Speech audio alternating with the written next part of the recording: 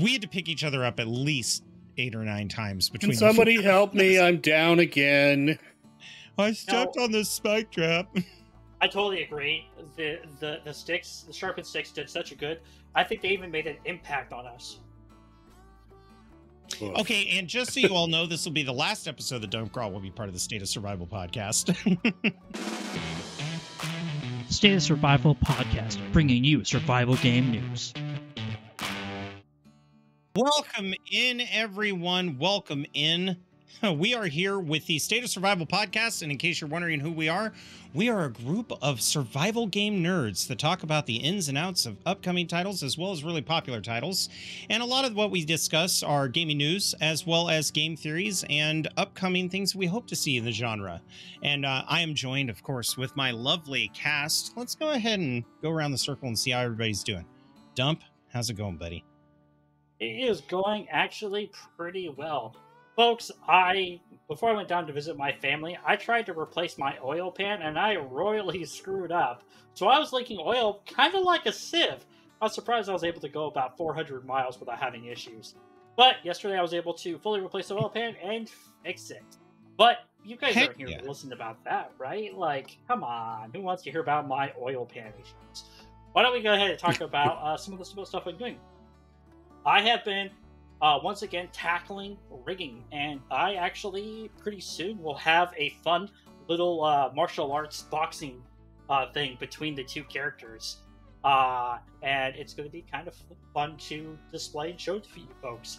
But in other news, I've been working hard behind the scenes in the podcast itself, and as some of you may notice, episode 3's highlights actually just aired, so go ahead and make sure you guys check that out, because I absolutely love doing work for the podcast. But that's pretty much it on my end. All right, thank you, Dump. Well, let's now check with our producer and the all-omnipotent power here, Red Falcon. Red Falcon, how's it going, buddy? The disembodied voice. Going good. Got the fabulous State of Survival podcast studio organized, finely tuned, and like a well-oiled machine. Been doing a little bit more work on both the heli and boat mods. So had some kind of at the end of an update cycle for the helis. Had some last minute fixes from the updates over the last couple weeks, and boats, some more bug fixes, and then starting to work on the next stuff, being able to load vehicles in the back of the larger helicopters and fly them around. That's leading into doing a bunch more work with cameras that I haven't dealt with in DayZ before. So pretty exciting stuff. And then getting started on my State of Survival 5 survival games that we recommend. Since Dump keeps busting my chops about it, I figured I better knock it out. That's about it. Well, you know what, Red? I know Dump bust your chops about it, but I really wanted to hand it to you. Panning in that oil joke was perfect. Like, if you saw the look on Dump's face, you would have been pleased. Yes. As for myself, tomorrow we're going to continue our normal streaming schedule. So tomorrow we've got Dungeons & Dragons Death of the Deities that will be going on at 6 p.m. Pacific Standard Time. So if you like Dungeons & Dragons, stop on by. Thursday, we're going to be playing a game as a podcast, and I believe it's DayZ, correct? Thursday? Perfect. So Thursday, you can catch us around the same time playing some DayZ as a group, which has been a blast. And Red, I promise, okay, I won't kill you this time. Don't make promises that you know you can't keep. On Friday, we're going to be playing our heavily modded survival Fallout 4 playthrough, followed by Saturday at 10 a.m. we've got Fallout 2D20, which is a tabletop role-playing game. And then hopefully, if I can have a ride available, since my car is down, some Space Engineers later that night. But today, on today's episode, we're going to be revisiting a title that released in February called Sons of the Forest. Now, back when Minecraft released, early access gaming was kind of a rare thing, and now it's very common. But as the trend to alpha releasing titles becomes more and more common, so does our concern. Is this game going to release? Is it going to be playable when it first comes out to alpha? And when you think about the forest, there were a lot of crashed desktop errors, a lot of missing content, and the forest was really slow to hit that maturity point where you could sit back and think, this is a great game. Well, we felt the same when we played Sons of the Forest when it first came out. little rough around the edges, missing some elements, but I'm happy to say that in the short amount of months since its release in February, it has improved so much. It has seen some quality of life updates that has made the game incredibly fun, and unlike the Forest, we didn't have to wait a year for it. Last week, we returned to the Sons of the Forest in what I like to call Base Camp Down. My friends and I were playing together, and Dimension and I had stayed on while Dump had to log off. You know, you'd think you would be able to trust us with everything that we're doing on the base, but unfortunately, as soon as Dump Girl left, our base was attacked, and we lost a lot of the structures and defenses that were constructed. So, Dump, I apologize for that. Hopefully, you're not too mad at us. Still have my fish trap. I was okay. You still have your fish trap? Well, I think a lot of it, I immediately hit the books. I don't know about you, because the super mutants, wow, fallout on the brain. The cannibals don't really react the same way they did in the Forest. I did techniques and tricks that worked in the Forest 1, but turns out that did not deter them all. In fact, not only did they invade us with a fury, they also stepped around all of our spike traps and just blew up everything that we loved and held dear. We just got done building a third water collector when one of those bozos destroyed it and we couldn't find our turtle shell again. So I was very nervous that Dump was going to come back very upset. No, but she didn't. I just laughed really hard when you pointed out that, no, putting their friends' heads on spikes doesn't make them scared. It just draws them in. Who would have thought? Yeah. Now, you could hold the head, and that scares some of the little ones, but it just made the really big red guys very upset with us. We were not prepared.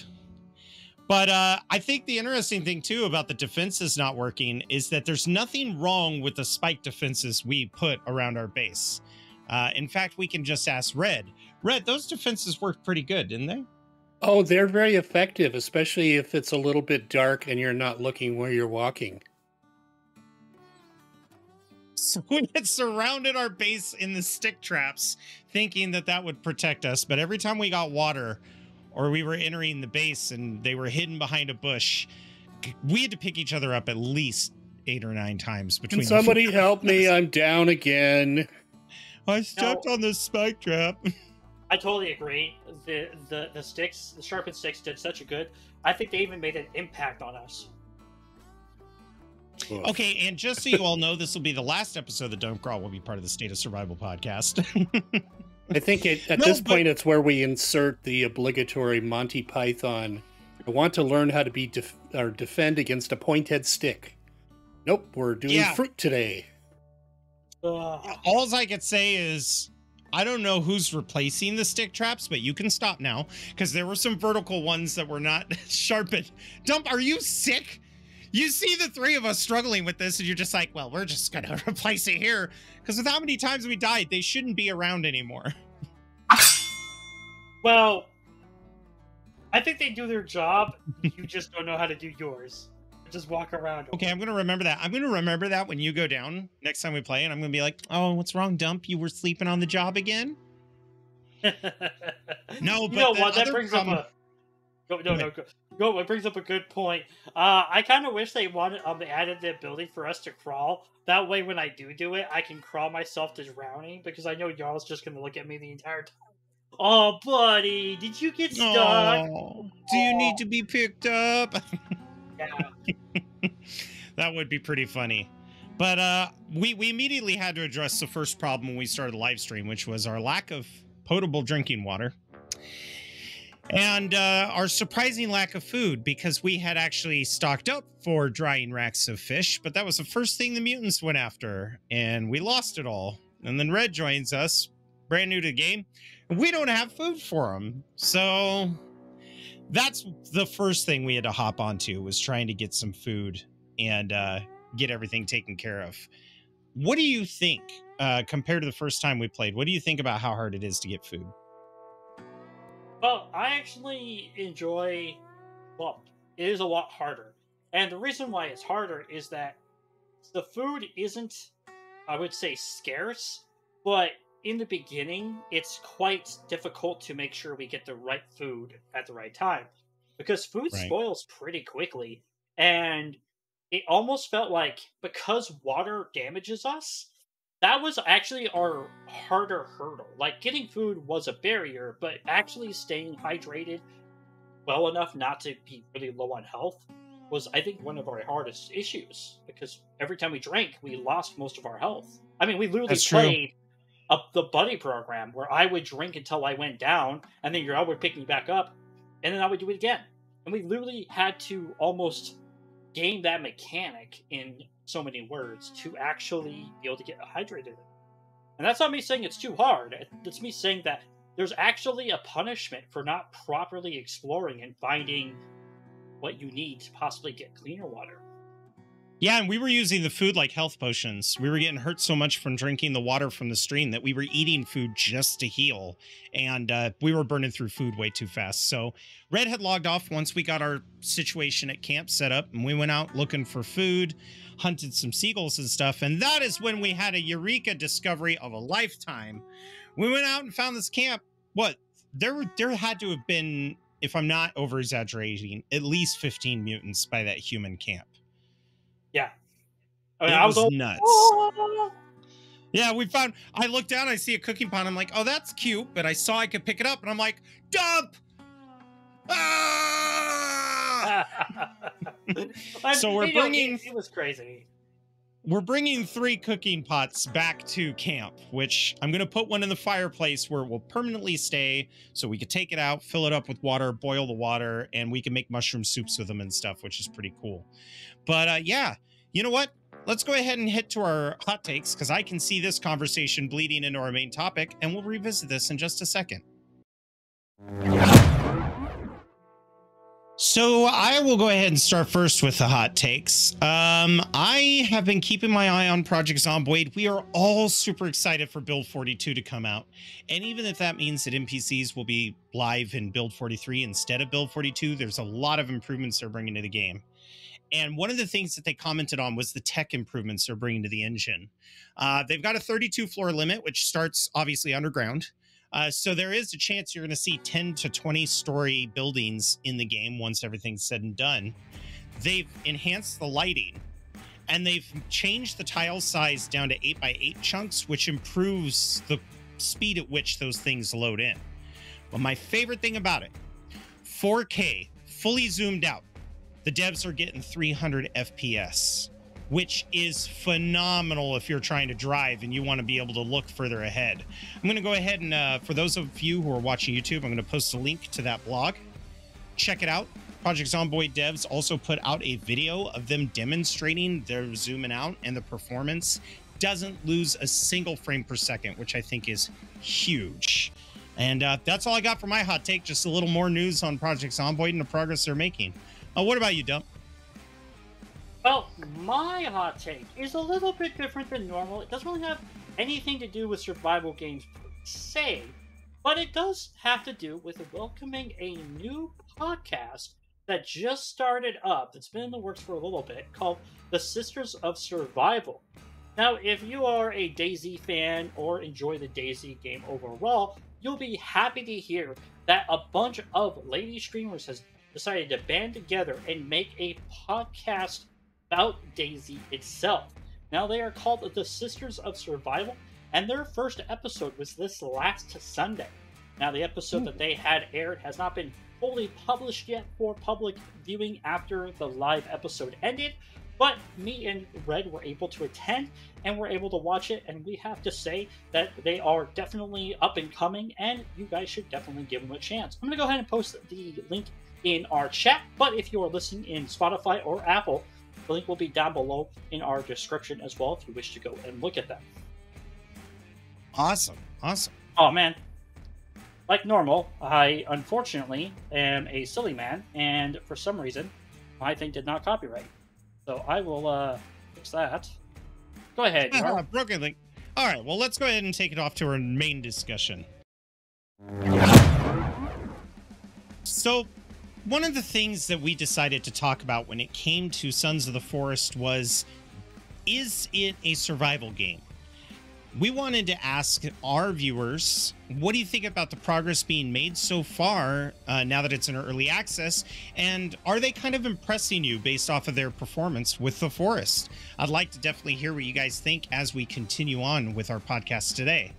But our first subject is, what was missing when the game first released in our eyes? There was definitely one thing I noticed. Water. You could drink it no matter where you found it, unless you found it from the ocean. So any stream, you could just drink from it. There were no ramifications. And it always bothers me when there's not dangerous water that you have to fix. You know, if it's all potable, some of that difficulty curve goes away. What was one of the things that you noticed when it first came out that kind of ruffle your feathers, Dump? I think it was, honestly, no fall damage. That was kind of weird. Well, like, I have a clip on my channel that says a week later they fixed that. Hey, we're talking about when it first dropped here, buddy. Don't you dare. I know. No, you're right, because the first time we played, we were like, no fall damage, and we were jumping from cliffs and bounding down the mountain to get to our campsite. And, of course, you know, we could have chosen not to exploit that, but that's part of it, you know, being able to fall 5 stories until your legs break, no problem. I felt like I was playing Daisy expansion on the first week again. All right, we got a comment from Tweaks. Yes, I like the more realism, as well as those issues are definitely something I agree with. Yeah, the realism is key. It's one thing that the forest was missing that I enjoyed from the final product, was the realism of the forest. And I had almost assumed that Sons of the Forest would just kind of carry those survival difficulty onto the next one, but no dice. It was kind of a weird experience playing on the hardest setting and not having that happen. Yeah, it was. I think the other thing we noticed was that fish weren't working properly. So we found fish in the stream up at the river, but we weren't finding them in the lakes, and the fish traps weren't catching anything, which was probably the worst part of it. Yeah, that was very problematic because it definitely made us have to travel up and down the rivers, but it didn't make a lot of sense as that fish don't always overpopulate in lakes, but not being able to find a single one, it was kind of problematic. Yeah, especially since hunting deer in this one's a lot harder than hunting deer in the first game. I think the AI has been improved quite a bit. So just being able to eat fish really changed things. We also noticed that trees didn't do any damage when they fell on you in the beginning, which was kind of a bummer because that's the best part of the forest one, especially when there's like the dominoes effect in the forest of all the trees falling. What's wrong, Dub? You sound like you got some personal experience where that may have doomed you. No. Not at all. No. All right, I do. It was on my own personal Sons of the Forest gameplay. The tree hitbox is a little bit too big. I literally cut down a tree, and there was like a big girth about another tree's distance from my base building object. It fell down right next to the thing, about a tree away, and it destroyed like the entire right-hand side of my building, like just decimated. And I'm all like, that sucks. But at the same time, I'm cool that they're adding that mechanic where it's actually affecting buildings or base building stuff. But I think the hitbox is a little bit too big. Could have been a glitch. I could be just a whiny little shit, but I don't think so. I would like to test that though next time we play. Let's build a small log cabin and have dimensions sit in it, and we'll cut trees next to cabin and see how close those trees can land to the cabin before dimension dies. Also, it's funny just to kill your friends. But the other thing that I've had a problem with when it first came out was the performance. When it first came out, even those of us with really good gaming PCs, it was chunking a little bit in areas that it shouldn't. And it was kind of a disappointment, Performance issues like that, I understand if it's kind of a fluke, but we played for 3 weeks straight without much improvement. So it's nice to see that those have been relieved. You're totally right. One of the things I can say, folks, is that I have a... Wow, I just totally forgot what my GPU is. No, as it turns out, folks, he can't say. But I have not a very powerful computer, but I have an okay computer. It can run most things. It can do pretty well. But even my wow, I am even blanking on my own silliness here.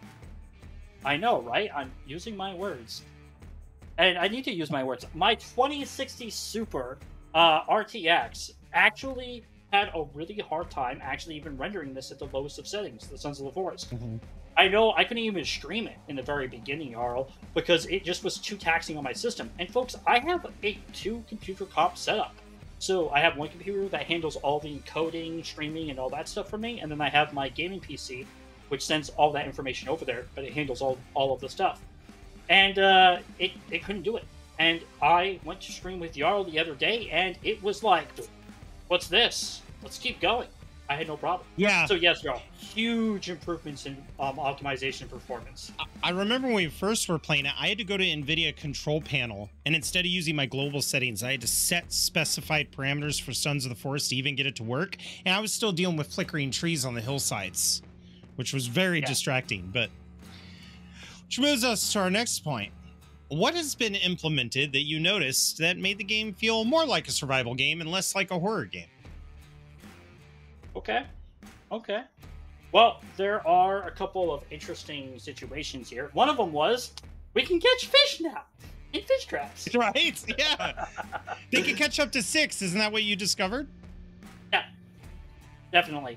The other thing that I think I have noticed is that I believe the mutants, or whatever they are actually not necessarily smarter, but they're more hesitant now.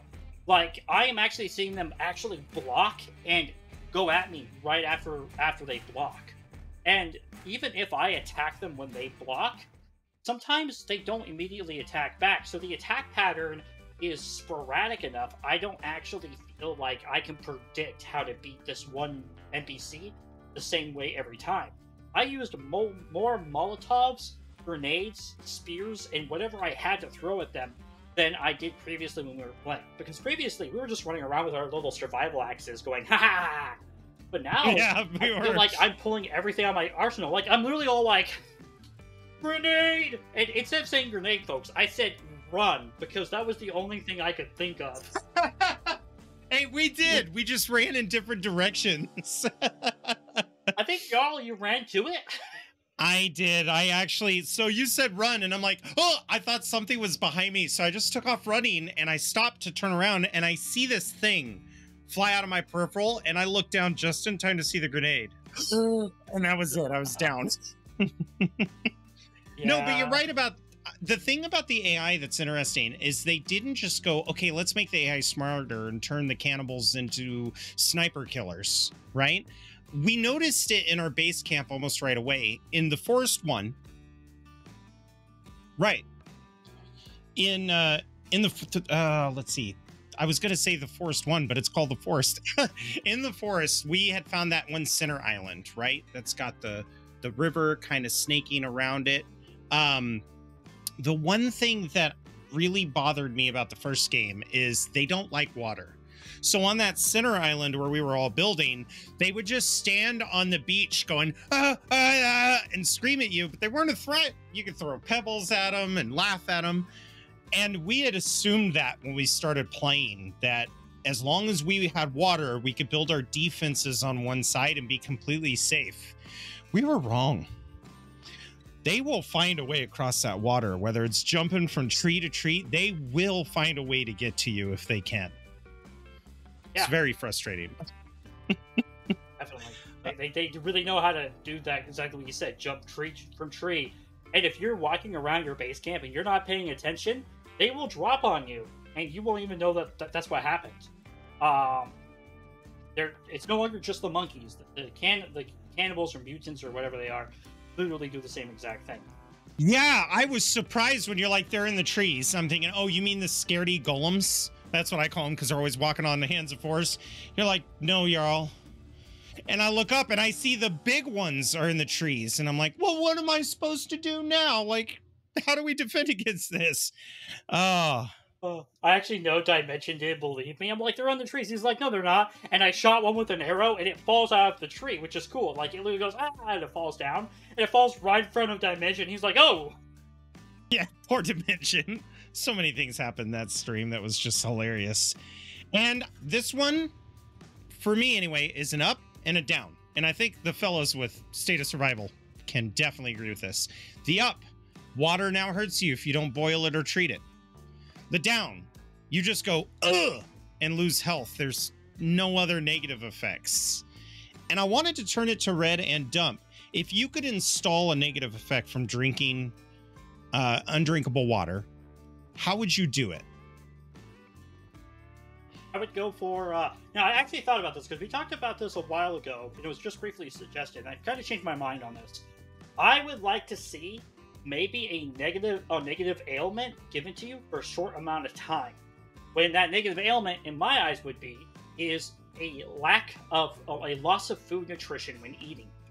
So let's say, for example, food gives you like, I don't know, 2 bars when you eat it. How about if you are suffering the effects of poisoned water, you only get 1 bar of food. So it really makes you go question, do I really want to drink this dirty water before eating my meal? Maybe not. That's and I would say, kind of looking at it from the, let's look at realism and then kind of back into it from there. What happens if you drink water out of a puddle? Well, there's 2, maybe 3 outcomes. Since we really don't have a disease thing going on, we'll leave that one out. And then it's you're going to throw up or it's going to be coming out the other end. Since we don't have the other end covered, I guess we have it covered, but it's not part of the game. I think that you run a risk of throwing up, and then you also lose some food that you have in your stomach as well. Yes. Now, see, I'm on board with that because you and I had talked about it before. I do like the idea of Dubgraws as far as immersion goes, because that absolutely makes sense that there'd be some parasites in there that would keep it's harder to get that nutrition. But I thought an easy fix would be what they did in the Forest One when you ate raw food, that if you drink too much bad water, there's a chance that you'll just be like, and then lose water and food. So it's kind of a gamble. It makes you have to go out. But honestly, I kind of think we should do both. Maybe before you throw up, you have a chance to either vomit and lose both food and water, or make it to where food is not as effective until you can get that water out of your system. That would be a really good idea. That's cool. Yeah. So if we do that, my next question is, would you guys like to see charcoal tablets implemented? Or something along that type? Yeah, maybe charcoal, maybe like a little Pepto or bicarb or something that could be a treatment. Maybe not an immediate fix, but something that might help alleviate some of the symptoms. Yeah, that's not a bad idea. I really like the idea of that. I had talked to one of my friends who also plays Sons of the Forest, and they said that they think that your energies should be zapped. So you need more sleep. That was a good idea too. But when you're playing multiplayer, it's not ideal because you can't just lay in the bed and rest. But it would be nice to see some of those mechanics come to the front. The other thing that they've improved is the mutants themselves. Since release, they've added a couple more boss variants that you encounter underground, and they are absolutely terrifying. And that was one of the things I missed when it first came out. Of course, one of the biggest ones that you don't see in Sons of the Forest are the Virginias. Like, there is a Virginia, but there was a cannibal called the Virginia, and those things were terrifying. They had like 6 legs, 3 torsos sewn together. Absolutely terrifying. Well, the twins are back, and a few of the other infected cannibals are back, and we're going to see more variety with those cannibals. And I'm hoping that if we progress more, we'll see them on the surface instead of just underground. Yeah, definitely. I know on my single player playthrough, I have seen the worm or whatever it is. I call it Earthworm Jim. I don't know why, I just do. But it's terrifying when it happened because it literally, I had, you can do the log barricades. It literally just went over them and started destroying my entire place. And I'm throwing Molotovs at it, grenades, which are destroying more of my defenses. The thing is, though, is it actually came in and I couldn't get rid of it. It was destroying my main base. So when I threw a grenade and I missed, it blew up my wall, and they were waiting outside, the regular ones. Like, they knew that was going to cause chaos, and they were waiting for it to either break the walls or for me to be stupid enough to break my own walls. And once that Right. happened, they came flooding in because I had my entire base surrounded with traps and stick spikes, which I never step on. Why? But but they were waiting. That's also part of the mutant AI that you're talking about. They're smart enough to know that they can't get past my defenses, so they waited for their worm guy to break it for them so they could. And that was a really interesting thing. You want to know what Puppy did when the game first came out? We play with a streamer named Puppyatron, and she came up with this defensive system for the worms. She put all the spikes pointed towards our base, lined it with stone, and then so we had those, and then she put the fly swatter trap about 6 feet away from it. So when the worm came over, it would hurt itself on the spike trap. The fly swatter trap would then slam it into the spikes. It was really effective. That's smart. And one of the traps they've added to the game is now the spring trap, where you could put the turtle shell down. And oh, Dump, do you like corpse launches? Of course.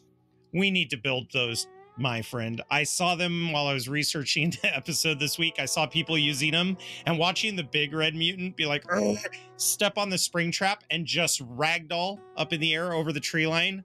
Oh, I need those in my life. And we just don't tell Red where they are, because that would be really funny. Oh, definitely, definitely. Give revenge for the skydive trip. Well, there was one point where we all got destroyed, like absolutely got murdered, and we got taken to that one camp where we had to free ourselves. And in that camp, we found this really cool unicycle high-tech Segway called the Night 5. And I know we had a lot of fun with it. I rode mine maybe 15 feet before hitting a log, and I took flight, and it hurt a lot. So I don't trust myself with the Night 5. I gave mine to Dimension. But what were your guys' thoughts on the Night 5? Was that not really fitting in a survival game, or did you find it a fun vehicle to use? I found it interesting because it did portray a level of mobility. Like, it wasn't a big hulking vehicle that was very difficult to move around in. But although I was able to get accustomed to it, it took me a little bit. I will have to say, I don't think that thing could go over most of that terrain. I'm sorry. Realistically, I think that thing would get stuck so much. And it was cool. They had the cool animation where if you hit something too hard, you would go diving over it. But I don't think realistically it really works. I think it needs to be lot more rugged, like a bigger, more off-road tire for it to actually even think about working. How about you, Red? What was your thoughts on it? Yeah, I would agree. It was, when I saw it, I was like, what the devil is this? And I've ridden one of those before in real life. And knowing the challenges just on flat terrain, and then, like Dump was saying, trying to maneuver, like the picture here has it on sand, which it really did well on sand, or, you know, where there's roots and kind of uneven ground, it's like, yeah, it's not happening. I would say it was a little bit, seemed out of place, but then as I look at kind of the overall Sons of the Forest, what's going on in it, there are definitely some weird things that feel like they're out of place, but are just kind of like, well, that's Sons of the Forest, I guess. I mean, I agree. And in Sons of the Forest, you find wreckages of golf carts everywhere. I almost would have rather had a golf cart. Agreed. Agreed. But kind of to give you guys some validity on that opinion, because I feel the same. I honestly felt like it was too much. If you were going to struggle your way through a forest with that thing, or even if it performed well in the forest, I don't know if I'd want to use it. I think it would take away from the struggle. But there are 5 different locations where you could find one. So apparently we're not the only ones that are having a hard time getting these things stuck in places. But it's good.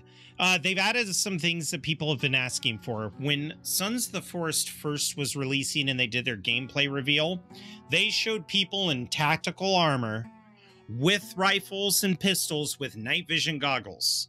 And when it released, there were no night vision goggles. But now there are. I love the idea of night vision goggles, especially with how easy it is to get that tech nowadays. I mean, you can go to a toy store and get a decent set of basic night vision goggles. And I do like the fact that they're implementing it, especially since in this game, the enemies can be vertical. Do you guys think that teeters too much in the... Does it take away from the survival experience for you guys to have something like night vision? For me, it does. Yes. I mean, it's something that I know in playing DayZ, I don't really like playing at night without night vision, just being kind of a wuss about it. But if I was really wanting to get into the survival mode, night vision goggles wouldn't play a part of it. Right. I'm indifferent about it. If anything, I kind of lean towards it's actually an okay thing. The reason why is because Sons of the Forest, while it is a survival game, it's a survival against the PvE mechanics. The mutants going and exploring, and it's about trying to find out more about the island. As you saw, Jarl, and Red even saw himself, the mutants' attacks became more and more aggressive the more and more we fought them back. And I don't think that's going to change. So night vision goggles actually become, I wouldn't say necessarily 100% useful or needed, but they are what you would call an edge. They give you a little bit more of a higher senses, a better way of attacking. Because the Sons of the Forest, while it is a survival game in my view, I also view it as a progression, a complete progression. And it's not always about being stuck in the mud. Because we have 3D printers, we have the little motorboat bike things that we all agreed probably wouldn't fit, and so many other things like golf carts and boats. You know, we even made fun of somebody for having champagne and stuff on the thing, and they're dead. We were ragging on them. Oh, looks like we got another comment here. Tweak says, yes, I think torches are enough, but I love the more survival hardcore aspect. I 100% agree with you. Now, I have a hype. I'd like to counteract this. I felt the same way when I saw they added night vision goggles, but then I thought about it. The mutants become more aggressive at night, and that's when the more dangerous mutants like to show up. So realistically, most people are going to bed down for the night, especially since energy is huge about that. But I think the night vision goggles' purpose, especially with the scarcity of batteries, is actually going to be more for the caves than they're actually be intended to be worn on the surface. But even then, I was thinking about it. How many times have we explored those caves in Sons of the Forest where it's pitch black, and then you come in a room and there's a bright light, one bright light that's just shining up the room? That is going to make night vision horrible. Oh, man. Yeah, I mean, you know, it's kind of a toss-up, right? Like, you know, you're really supposed to be surviving, but you also want to be a person who feels like eventually you're not getting 100% the edge on every environment. And I think night vision goggles is a good in-between on that, especially since Sons of the Forest is, again, more of a PvE game. If it was a pure PvP game, I feel like, I'm okay with it if it's really rare. But being a pure PvE game, I can actually see it being quite useful. Yeah, and I think if there are... I mean, we haven't found them in the wild yet, but if you have to craft them at the 3D printer, the things you craft at that 3D printer take a lot of resin. Resin and batteries are a finite resource. So if you have to craft them with resin, totally makes sense. You're sacrificing your ability to craft something else that could be beneficial. But again, I really only see us using it in the caves, because I would be so mad if Red and I are back at camp ready to go to bed, but Dump is out hunting with his night vision goggles going, I'm fine, I've got night vision. Oh, I would be very salty when Dump got back. There would be some rotten fish in his bed for sure. Sounds fishy. Now, the other... I hate you sometimes. The other you're thing that I fish in my think bed. is... You already established that. That's true, yeah. Okay, I'm the bad guy. You're right. The other thing that I noticed is that, well, first of all, hooray, we got our log sled back, and we were able to build an upgraded one with skull lanterns in the front so we could use it at night. And my goodness, it is so nice. Even after the Forest's official release, the log sled was so buggy. It would go through the map, fall from the sky, go through the map. It's so nice to see that the log sled is performing like it should. And I was very pleased with that. But the other thing that they've added is solar panels and actual lights that you could put at your base. So it'll be interesting to see what we do with those, because I know the more lights you have, the there's no point in having that many if you only have a couple solar panels. And in the winter, the solar panels don't do much. So you can't really rely on it, but they have really just kind of in the last few months added so much that changes the way that you could play the game. No, definitely. They've added new animals. We'll just kind of list some of these and talk about them. New animals, I haven't seen too many of them. I'm still mad that you can't eat the little birds when you kill them. That would be nice if they at least dropped a little piece of meat. Seagulls are fair game, though. They obviously added the cooking pot, but with the cooking pot comes a completely new cooking system, being able to make soups, stews, and boiled meats. So it'll be fun to combine some of those berries and stuff that we've been finding, some of the mushrooms that we've been looking up, to make some food that everybody can drink from one pot and get a lot of hunger. Well, not a lot of hunger. I guess fill up a lot of hunger. Now, the other things they've added to the game, drones and VR headsets to fly the drones. And at first I was like, that is the dumbest thing. But honestly, in the last couple of years, we're going to have to come to the terms that if we're at a high-tech island, they would be bound to use drones. I mean, even law enforcement and rescue, like wilderness rescue, are using drones. And drones are so affordable and easy for people to use without any training. I don't really see it's out of the realm of possibility to find drones on a vacation island like this. He shoots, he scores! What do you guys think about the addition of drones? I'm really interested in what Dump has to say about this. Yeah, I'm looking at Dump's angry Mr. Feeney face. How do you feel about the drones? Why don't you tell me about that? Yeah, you called me out here, so we're going to have to go that route. Hey, guys, these are prescription. They aren't just props. So, okay. If you guys are going to have slight issues with night vision goggles, you can take all this VR or drones and toss it out the window. But if you guys are willing to accept that night vision goggles might be very possible on a high-tech island like Jarl said, these actually might make a lot of sense. Now, do I think that these things should be easy to find? No. Do I think that they're going to be incredibly useful? Yes. The question is will the drones, like the night vision goggles and the flashlights, take batteries? It's actually something I want to bring up about the night vision goggles. You know, I'm taking these off. They're bugging me. I love your actually moment, though. You're like, actually. But, like, there's a flashlight, a full-fledged Mac flashlight. You know, the ones that look like you can bash someone's skull in the game. And that literally eats batteries. Like, I think I went through 3 packs trying to explore a cave and then crying like a baby once I don't know what I saw, but it was scary. But I think night vision goggles and these drones definitely are going to be battery eaters. And you find batteries all the time. But if you're going to be going through batteries like crazy, it definitely makes these items quite limited, which is actually kind of what you want. They're there, but do you have the power to use them? Who knows? I think you hit the nail on the head there, Dump, with that, because as I was thinking in this kind of environment, there is always going to be a limited number of batteries. You know, even though realistically the game is respawning them and blah blah blah, but when you try to throw that realism factor on, you're on there with a limited number of batteries. It's not like you can take lemons and a couple of nails and, you know, make your own little homemade batteries or something. So those are going to be a very finite resource and something that, you know, they could be, the electronic devices could be a little bit more OP if the batteries were more scarce. And yeah, especially if you use them up quickly, like Dump was saying, in a mag light, and then suddenly it's like, oh, I don't have any more batteries, I can't fly my drone. Now, I can't confirm this until we get our hands on one, but one thing I've noticed is those cases that you open up in the wild to loot from, they don't always respawn for you. A lot of the times, once you've opened them, they're open for you.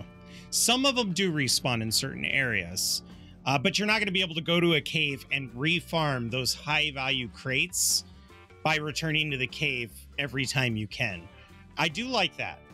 I also saw some of the footage from the drone. It very much looks like drone footage. It's not very high quality.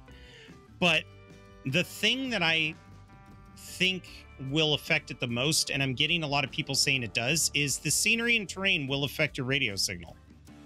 So if you're standing in a bunch of trees trying to fly a drone, you won't be able to go far before it starts losing radio strength. Whereas if you're standing on top of the mountain, you could probably get quite a distance with it. So it's all really nice things to consider. I, for one, don't have a problem with it, with the exception of what are we looking for if you're using a drone? You know, are we looking for the individual mutants running around the trees? We already know they're out there. So I'm wondering if the drone's more for scouting for camps, scouting for animals, because they're going real big on the hunting in these next few updates, or just making sure that there's no cannibal camps up ahead so you could avoid them.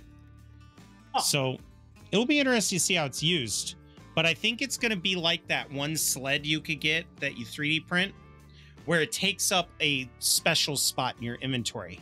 I don't think you're going to be able to have the sled and the drone and the, you know, I think it's one of those tech devices that's going to be like your specialty if you choose that one. I'll have to see when I get my hands on it, though. Yeah, definitely. Definitely. I wonder if you can use it to explore caves. Now, see, if they did that, I'd be okay with it if you were really nearby. Like if you're in one cave room and you go into the next one. But underground, I would imagine that would affect it pretty good. I remember my dad used to take me and my RC car into a parking garage. Worked great. But because of the nature of the parking garage, after a certain distance, it would start to get intermittent radio signal. So it'd be kind of interesting to see how the caves play into that. Now, what I want to know is, can we put grenades on it? Can we drop stuff from it? Can we carry stuff with it?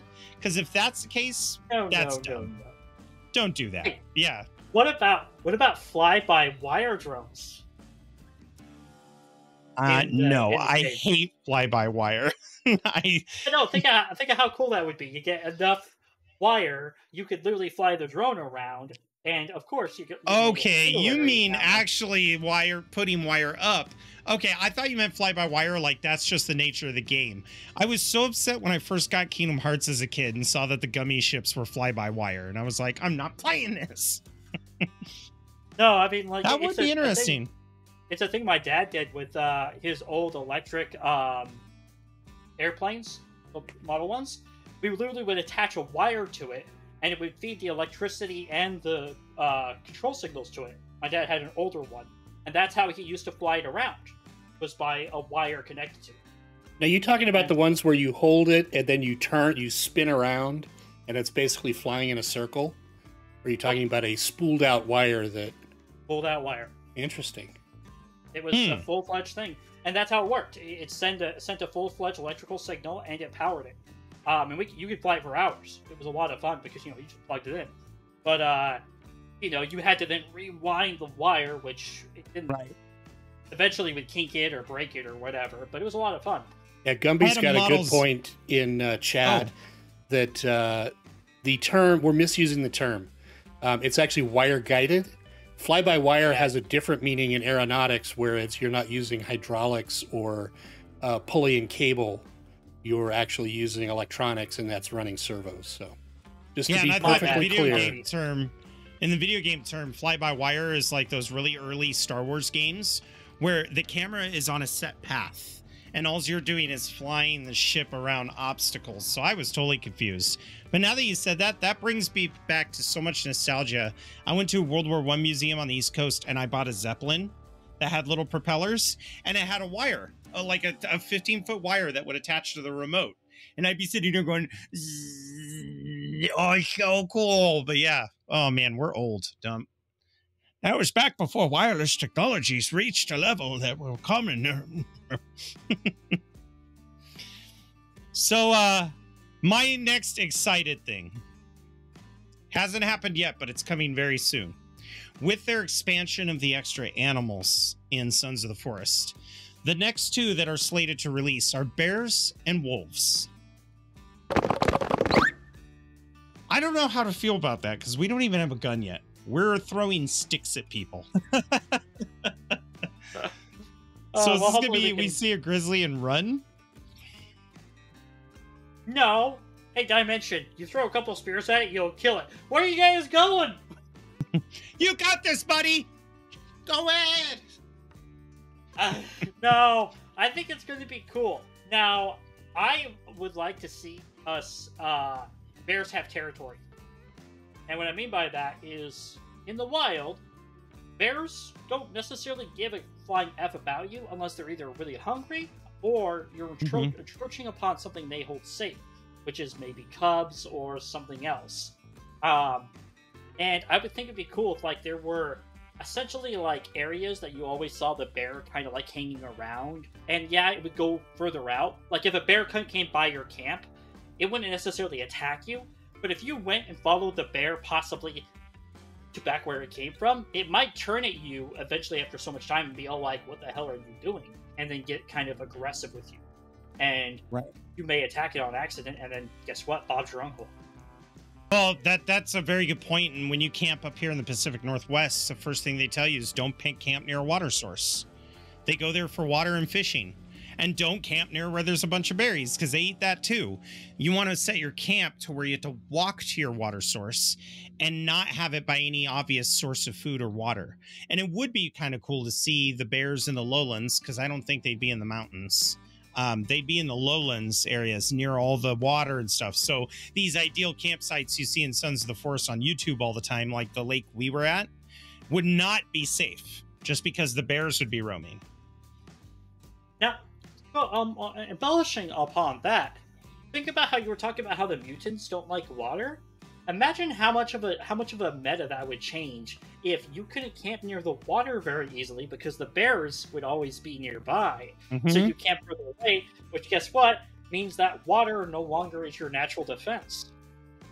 And how cool would it be if they give the wolves actual wolf hunting techniques, where the wolves will stalk you, but they won't come in for the kill until the mutants soften you up. That would be so cool. I've been stalked by wolves before. They wait until you show a sign of weakness. They don't just go, oh, look, there's a couple humans, I'm going to attack them. They will follow you for a very, very long time, waiting for you to take a break or wear down. No, but it would really be so interesting if they're opportunistic. No, you're totally right. It's really cool. One of the things that I think would be cool to see from them too is, oh, come on, I just had it. I'm spacing a lot today, guys. Wow, look at that. Oh yeah, it reminds me of Jurassic Park, the very first movie, where wolves kind of act like this, like the Velociraptors in Jurassic Park, where like one of them baits him to go after it, and then like remember the folk when he calls it clever girl? That's actually something you can see from very hungry wolves. They will purposely set up traps for you.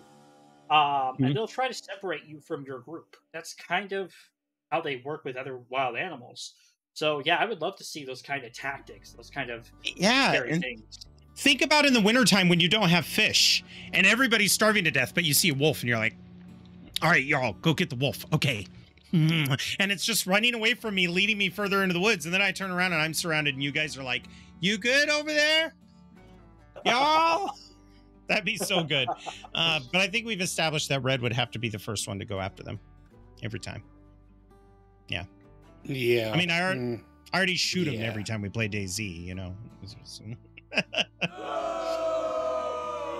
Oh, okay. All right. Calm down, Peanut Gallery. I'm sorry. Jeez. Dang. But honestly, one thing I would like to... Oh, go ahead. I think we could just blame Gumby in chat for that. I blame Gumby all the time. He's my scapegoat. It's always Gumby's fault. Yay! So with that being said, now I want to turn the discussion over for a little bit to what changes would you like to see? If you could think of 3 changes or 3 additions to the game, what are the ones you'd like to see, Dumpra? I would like to see, or I guess I would like to see better ways of handling your situational stuff, from camping to all that stuff. There are so many cool things that we come across in these abandoned campsites. We're all like, I would totally take that and make something out of it. These abandoned chairs, golf clubs, you name it. if the island's going to be littered with this old stuff, why not let us make use of it? The golf carts, why not let us take the batteries out of them and help us with the solar panel batteries? Why not allow us to take the leaf spring from the golf carts? Folks, I'm not sure if you've ever actually made weapons out of leaf spring, but they're really strong. They're brutal. But there are so many cool things we could do with, I would say, kind of the debris and trash laid out. Another thing I would like to do is please let us do something with the big bodies. Can we just chop up the big bodies in the game, YouTube, in the game, and allow us to pick up the parts and actually get rid of them? Because although the big guys do eventually despawn, it takes a little while, and they do ragdoll, which means you can see some interesting things happen. I've actually seen them on my own solo play destroy a part of my house because they got stuck in there, and they do damage when they get stuck. Yeah, and I think we had a couple times really funny instances with the big red bodies. We had that one that was bent over, stuck on the spike trap suggestively, and we couldn't move it. So no matter which way we were looking in the camp, there was just this red eye of Sauron staring back at you, and we couldn't get rid of it. We couldn't hide it. Man. We couldn't cover it with leaves. But the other thing was, later on, Virginia ran into Campus Malavera, and she soccer kicked one of them, and it was just like, boom, out in the atmosphere. Oh my god, that was hilarious. Oh, we did just get a message in from Mr. Tweaks, and it goes, Mr. Tweaks goes, death more sickness and meds, adds more risk, and if there will be solar panels, maybe add the ability to build windmills and water mills. That would be cool. I cannot wait to get my hands on the solar panels, because once you do, you start to see, you know, you and I were talking about all the blank spots in the survival book. It's like, what are all these blank squares for when you're cycling through? Those populate when you get the equipment used to build with them. Oh, definitely. Now, as far as water mills and stuff go for, I could see that working with like waterfalls or some other places. But most of the rivers and Sons of the Forest don't travel fast enough to actually propel a water wheel well enough. If anything, I could see that as a way of like passively getting water into like a big barrel or something for like passive water collection. But I don't think they could ever power something. And windmills, right? I'm not sure if you'll be up unless you build really high up. I'm not sure if you would get enough torque to actually grind or do other basic stuff. However, it is a high-tech thing, so maybe you can make a basic windmill that produces power. Yeah, it would be kind of neat if at least the windmill would power a stove. Or you know, like something like that to where you could build, because as we discovered last time, fire does attract the mutants. They're not afraid of it anymore unless it's in a torch. Fire! Oh, worms! Of me! Fire! I think a couple of the changes I would make is, please let us use the GPS and add custom map markers. That would be great. I would like that. Are you talking about outside of the GPS markers we can already find and then replace? Or yes. Are you talking about like just go boop, boop, and make like a Jarl 1 or a Jarl 2 and be like, hey, at Jarl 2 is the cooking pot. So Red, if you want to go get it, I've marked it. Something like that. That would be really nice. What about you, Red? I know you only played the one time, but what are a couple things you would like to see brought to the game? I was thinking right along the same lines that Dump was, God help me, which is with wait a minute. What? Which is with the various kind of tech scattered around the island in various states of disrepair, being able to break it down into components to reuse them. I think that really adds to it. Yeah, or like even defensive things with the boats. Yep. Like putting them at the base of a wall. I mean, guys, it would totally fit into my Mr. Feeney vibe, running after them with a golf club. Well, I've got great news for you, Dump. I don't know if you're ready for this, but we actually have a reporter on the field who's going to give us an update on what's going on with the state of the Sons of the Forest. So let's get over to our reporter on the field. Are you there? Do we? Is it picking up? I don't know. Dump, why don't you try? Hello? Hey! You there? Kelvin, do you hear us? There you are, Kelvin. Kelvin. Oh, hang on. Yeah. Hang on 1 sec. I know I'm fixing it. Kelvin, got some questions for you, buddy. Now, I know you've had your eardrums blown out. Oh, hang on. Kelvin, what is your opinion on the cooking pot added to the island?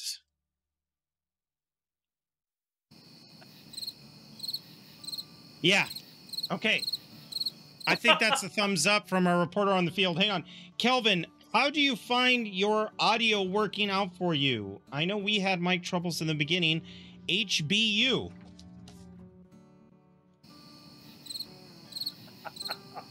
Yeah.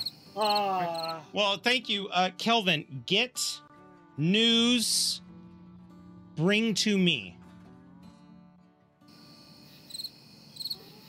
All right, you too, buddy. Thank you so much. Oh, man. So, thank you very much to Kelvin, although he won't be able to hear me, but I just wanted to say that it's been a really fun episode. They made a lot of changes to the game, and feel free to comment on the video once it goes live. What do you all think about the progress that's being made with the game? What kind of direction would you like to see it go into? I'm pretty happy with what we have so far. And, I mean, we've just in our YouTube live chat here, we've had some really good ideas that I'd like to investigate more. Give me your ideas. Where are your ideas? I'm interrogating you now. Anyway, so Dump's having a brain farts and I can't say the right words. You know, we're okay.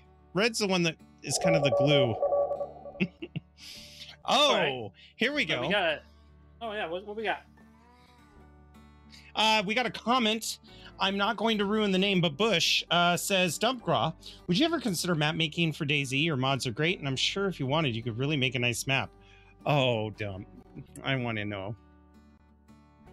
Would you ever consider level design? Bush, I will have to be honest. I don't want to touch map making with a 34-foot pole and 19 inches.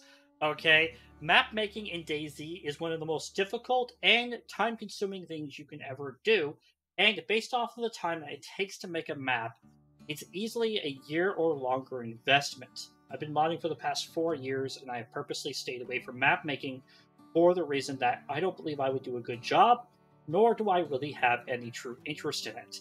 And although I hate saying that I'm not interested in something, so I won't do it, I do believe having passion, even a little bit about something, makes it great. And I have no passion for map making. So unfortunately, the answer from me is no. But I do hope that you can find a map maker out there that is doing things. We have plenty of maps out there. Bitterroot, Deer Isle, Banov, Namalsk, and there are so many more being developed right now. And a new one that released that you guys might be interested in. If you check out the YouTube channel Fresh Spawns, they've been playing it on a lot. They've been playing on it a lot lately. They made a Washington State map, and it's actually really good. So there's a lot of maps that you can get your hands on. But I totally get that, Dump. I did debugging for game design. I love debugging. I love fixing problems, but I don't have the passion to code a game from scratch. I could do it, but I'd be forcing myself every step of the way, and it would just be a chore. Yeah, it would be a chore. To further explain to Bush, the reason why I think I also would take me so long if I did have passion for it is because I would want to make my own buildings. I would want to make my own boulders, for whatever that means to folks. I would want to make a custom map and not reuse vanilla assets. Of course I would reuse vanilla assets here and there, like rocks and maybe trees here and there.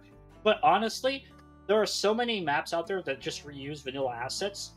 I think that if I ever made one, I would have to go a custom asset route. I couldn't just make a terrain and throw the old vanilla assets on. Yeah, that makes sense. Well, let's go ahead and wrap this up so we can hear what we're doing next week. So today we covered the growth of Sons of the Forest. And it wasn't just to promote the game itself, it was to say that I'm really proud of the dev company for doing as well as they had, especially since the Forest took so long to fine-tune. I'm just glad we're not in that same development cycle. It makes me excited because I think that they've set the standard for some of the survival games that are going to be coming out early release this year onto how they should update the game and how frequently they should update the game. But Dumpgraw, you're running next week's podcast episode. What can we look forward to? Well, you know, I kind of wanted to point something out that I thought would be interesting to folks about Sons of the Forest before we close. I meant to bring it up a little bit earlier, so I do apologize. But, folks, if you ever go looking for the Sons of the Forest website, it doesn't exist. They still have the Forest website out there, so don't be confused. That is the real publishers, and they are working on it and everything else. It's just they haven't made an official website for Sons of the Forest. So if you ever find that and you're a little bit confused, just know that it's that way. But as for our next week's subject, it is going to be about DayZ. And folks, you're going to have to stay tuned to see what it is. Keep an eye on our Twitter, Instagram, Threads, or wherever else you follow us, because I'll be posting the details of that episode quite quickly here in a bit. We'll see you Thursday, 5 p.m. Pacific time, as we all play DayZ together and talk about subjects that we want to broach on our next podcast. We'll see you then, everyone. Thank you so much. Bye-bye. Bye. Well, folks, thank you very much for watching our video and this podcast episode. Please like and subscribe, and it definitely helps us when you do. Please remember that you can also comment down below, and who knows, maybe we'll read or talk about your comment in our next episodes. Folks, I also want you to make sure to thank our staff members, being Jarl Goats and Red Falcon. Jarl Goats streams on Twitch quite regularly, and Red Falcon is responsible for the Red Falcon heli mods on the DayZ Workshop on PC. We were happy to have you folks here, and I hope you all have a wonderful day.